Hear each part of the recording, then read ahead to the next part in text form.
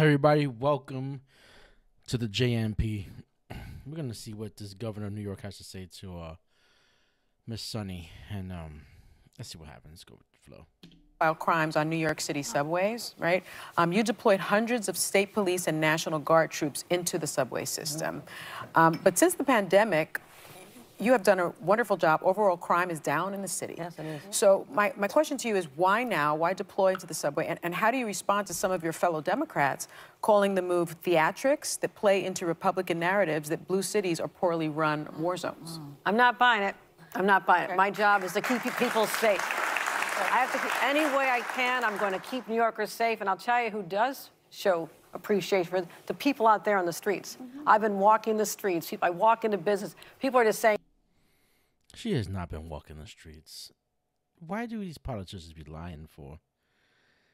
There's no footage of her walking the streets. And if there is, please provide it, because she has not been walking and talking to people in the real streets. Let's continue.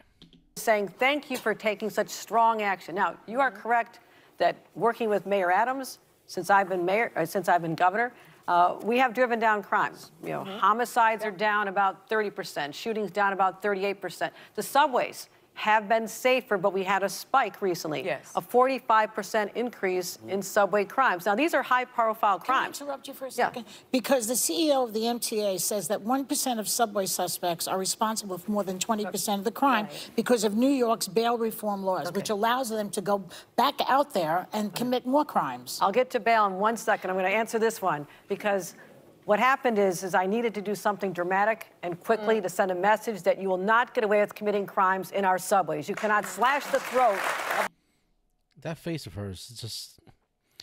Is it me or is nothing moving? There's not a Botox in that place, right? a conductor. You cannot push someone onto the track because people will not take the subway if they don't feel safe. That's job number one. So she is just stiff as a motherfucker. Her face is just not flexing. How can you trust somebody that doesn't flex their face? I don't understand that. Like, how do you watch closely? Like, she's moving her mouth, but the rest of her face ain't moving.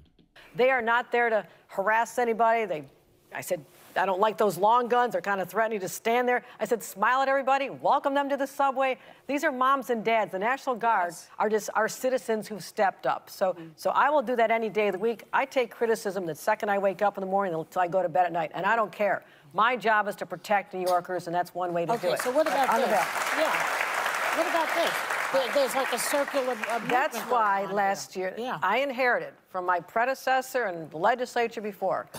They took the bail laws and watered them down and made it impossible for judges to look at the whole picture of the crime and the person, what they're doing. So I worked hard last year. I held the budget up 1 month late. I wanted to be on time. So you can brag about being on time. I was not going to be on time because I had more leverage after April 1st. So last year I held up the budget. I got the changes I needed. Judges now have discretion. They can look at the whole issue. They can look at whether a gun was involved. Was there an order of protection? We have to protect the victims of domestic violence. My mother was a champion for victims of domestic violence. But there was just a crime on Long Island where body parts were found all over Long Island. They had 4 suspects. They let them go. And now they're out there still. So what is the deal here? It sounds insane to me. No, the crime that was brought was not what was bail eligible. Yes, murder is. Yes, conspiracy to commit murder is. Yes, assault is bail eligible. All those are. I know that the DA is working really hard with the Suffolk County Police Department to build the case they need to bring the charges that are necessary. The charges he brought, he did not have enough evidence at time to hold them. So you can't hold them? Not on the charges he brought. But those are low-level charges. They really weren't. And we can work to make those bail eligible in the next session, but I changed the law. It only went into effect last May, by the way. So we've had a real drop in recidivism since I've been governor. Everyone talks about this, down 45%. This whole thing, this congestion pricing, I don't understand. Okay. Because let's go at it. Because New Yorkers did not mess up the streets. We used to have 4-lane avenues. We had ways to get around. You could get. It might have taken a long time because we have big trucks, but you could get around. The idea of having to pay. I'm a lifelong New Yorker. The idea of having to pay to go from point A to point B without really having the conversation, only to see those things go up anyway.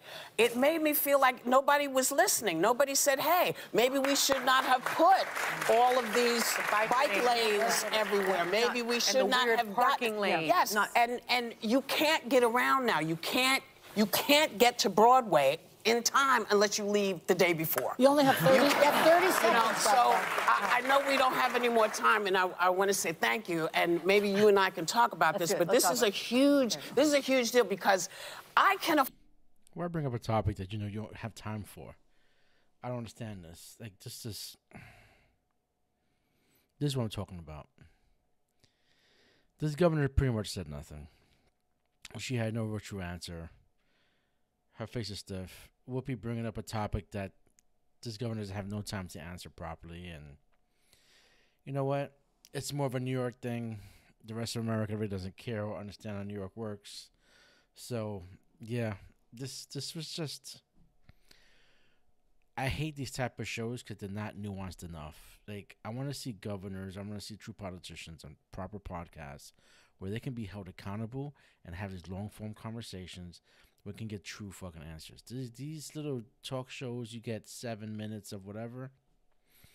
I'm done with it, man. JMP out. You know what you do with that subscribe button. Smack that bitch. Peace.